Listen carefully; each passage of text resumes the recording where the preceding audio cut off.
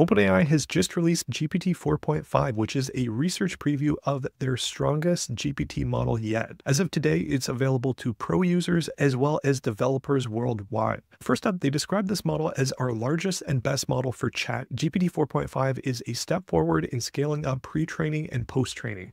By scaling up unsupervised learning, GPT-4.5 improves its ability to recognize patterns, draw connections, and generate creative insights without reasoning. That's one of the key things with this model is this is not a reasoning model. They mentioned that early testing shows that interacting with 4.5 feels more natural, it's broader knowledge base, improved ability to follow user intent, and greater EQ makes it useful for tasks like improving writing, programming, and solving practical problems. We also expect it to hallucinate less. Now, I'll also touch on this when I get into the model card section. Next, they mentioned that they're sharing GPT 4.5 as a research preview to better understand its strengths and limitations. We're still exploring what it's capable of and are eager to see how people use it in ways we might not have expected. They described that they're advancing AI capabilities by scaling two complementary paradigms, unsupervised learning and reasoning. These represent two of intelligence as they described. They're scaling reasoning, which teaches the model to think and produce a chain of thought before they respond, allowing them to tackle complex step or logical problems, models like O1, O3 mini, so on and so forth.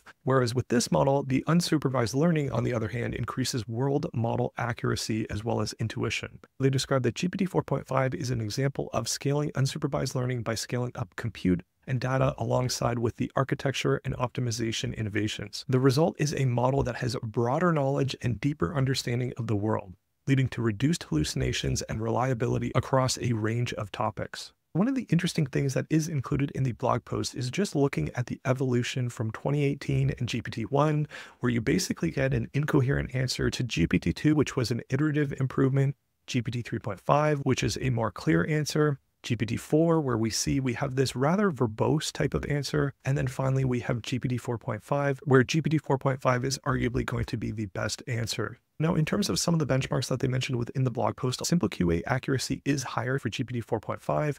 We have a 62.5, whereas GPT 4.0 was only at 38.2. And what's interesting with this is it even outperforms the OpenAI O1 model as well as the OpenAI O3 mini model. For simple QA hallucination rates, it's at a 37.1. And I'll touch on hallucinations when I get to the model card as well. This model was really trained for human collaborations. As we scale models and they solve more complex problems, it becomes increasingly important to teach them a greater understanding of human needs and intents. For GPT 4.5, that enabled training larger and more powerful models with data derived from smaller models.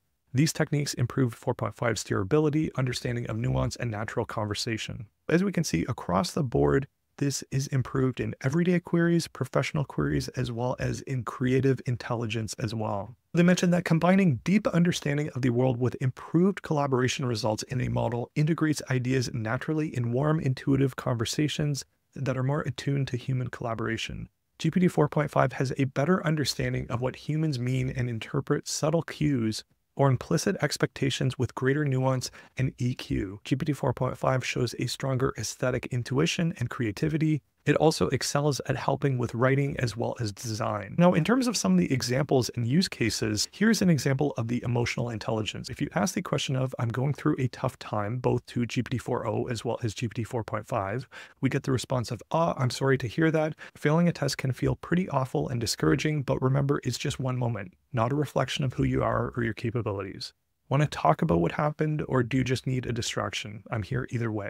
So arguably, as you might imagine, that is a response that you might get from a close friend of yours. Whereas with GPT 4.0, it says, I'm sorry to hear that you're going through a tough time. Here are a few things that you might consider. And then it just gives you this list of things to consider. So this is a really good demonstration where on the right-hand side here with GPT 4.0, this is very clearly a response from AI. Whereas on the left-hand side here, this feels a lot more natural and human-like. So there's a couple other queries within here. Identify a painting as well as space exploration. So you can take a look at those as well. I'll put the link to this within the description of the video if you're interested. They mentioned that stronger reasoning is on the horizon. GPT 4.5 doesn't think before it responds, which makes its strengths particularly different from reasoning models like OpenAI's O1. They described that compared to OpenAI O1 and OpenAI's O3 mini, GPT 4.5 is a more general purpose, innately smarter model. They described that we believe that reasoning will be a core capability of future models, and that the two approaches to scaling pre-training and reasoning will complement each other.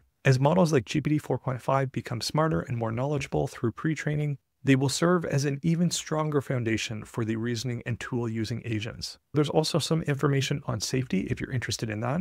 Now, in terms of how to use GPT-4.5, so starting today, this will be available to pro users. Now, the bad news with this is that is on their $200 a month tier. With that being said, they did mention that this will be rolling out next week to Plus users, and then the following week to enterprise and education users as well. Starting today, ChatGPT Pro users will be able to select GPT 4.5 in the model picker on web, mobile, and desktop. Now, the bad news with this is the ChatGPT Pro version is $200 a month at time of recording. I do have a Pro subscription, but I don't have it available within my model picker just quite yet. But with that being said, the good news is this will be rolling out to Plus and team members next week, and then enterprise and education users the following week. The great news with this model is it does have access to the latest up-to-date information with search. It also supports a file and image upload, and you can use the canvas to work on writing as well as code. They do mention that 4.5 does not currently support multimodal features like voice mode, video, and screen sharing in ChatGPT.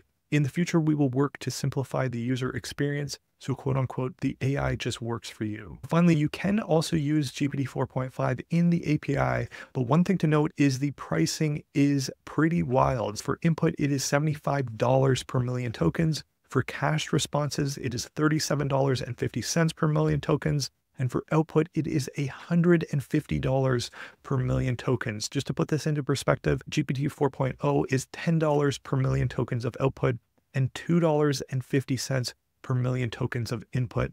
And it goes without saying, just like the other models that we've seen over the years really trend down exponentially in price, we will definitely see the same case with GPT 4.5. But they are setting a very high bar in terms of the cost for the API for its current release. If you are interested in using it from the API, you'll be able to use the chat completions API, the assistance API, the batch API, and the good news is it's going to be available to developers on all paid tiers, so you don't have to have spent a minimum to be able to access this model from the API. Another great thing is the model also supports key features like function calling, structured outputs, streaming, as well as system messages. When they did release the O1 model, some of these features weren't capable when they initially released the O1 model. This model does also support sended images to the model from the API as well. They describe that based on early testing, developers may find GPT 4.5 particularly useful for applications that benefit from higher emotional intelligence and creativity, such as writing, communication, coaching, and brainstorming.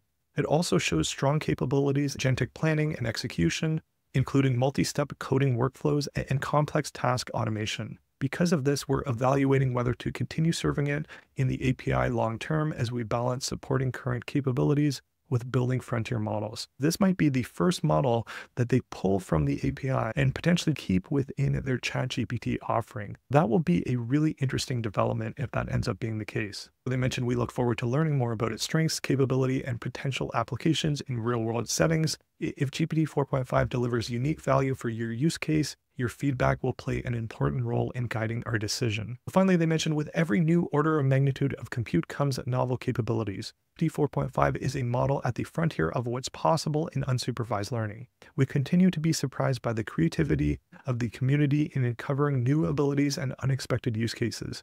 With GPT 4.5, we invite you to explore the frontier of unsupervised learning and uncover the novel capabilities with us. Next, I'm just going to quickly dive into some aspects of the model card. First up, the model is built on GPT-4.0's foundation. They mentioned they trained this model with advanced supervision techniques combined with traditional methods like supervised fine-tuning and reinforcement learning from human feedback. They mentioned that GPT 4.5 is not a frontier model, but it is OpenAI's largest LLM, improving on GPT-4's computational efficiency by more than 10 times. Now, in terms of some evaluations that stood out to me, on person QA, GPT-4 achieved 78% accuracy, whereas O1 achieved 55% and GPT-4o achieved only 28%. Its hallucination rate as well is at 19%, whereas O1 was at 20% and GPT-4o was at 52% respectively. This type of improvement is critical for applications where precision matters. You can think in coding context or technical context where the retrieval of information is very important. Another interesting evaluation, GPT 4.5 secured a 57% payment success rate on the Make Me Pay evaluation.